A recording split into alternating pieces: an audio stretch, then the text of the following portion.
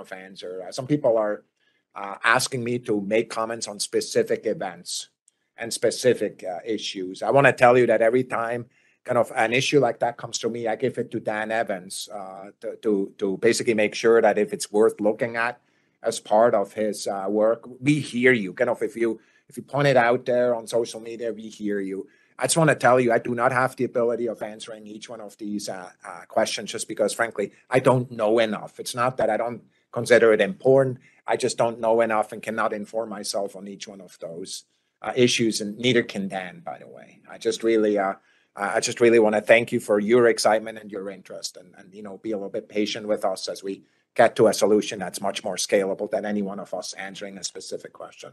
Why don't you do 3 questions kind of from the top, and then we'll call it a day. So we have one that is directed toward Thomas. It says, could you please tell us new information you've got at NASA about what seems to be a cylindrical object? And that's what I'm talking about. That's the one you're talking yes. about. So yeah. The next one is also a UAP, which is elaborating how many scientists have joined the UAP study team to date, and what can we? So give a framework, and of what's your guess? How big is the committee? How many scientists in the committee to zeroth order? Be aware that I'm a scientist too, but I'm also a bureaucrat. So some of these people have double labels. So go ahead, Dan. 15 to 17 scientists, data practitioners, airspace safety experts. We're going to get the wheels moving, hopefully this afternoon after we meet with the administrator to get his approval to proceed with a formal appointment.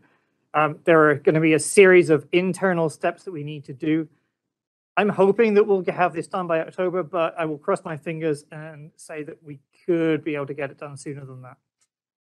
Fantastic, thank you. And then the U.S., are there any pictures, videos currently in the NASA database regarding UAP? I mean, look, with all of this, it's too early to say. Remember that the first step of any scientific investigation is to identify the data. And that's why we're bringing in these experts, is to do just that.